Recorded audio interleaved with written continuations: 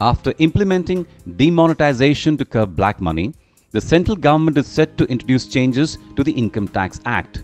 According to the changes in the law, those who deposited unaccounted cash post November 8th will have to pay minimum 50% tax and lock their money in for 4 years. While this structure will apply to voluntary disclosures, a higher rate of tax and penalty of total 90% will be imposed on those who do not disclose their unaccounted cash deposits voluntarily, media reports say. Once the President approves the amendments, the central government will introduce it in Parliament on Monday or Tuesday. Apart from 50% tax, the law bars the depositors from withdrawing the remaining half for 4 years.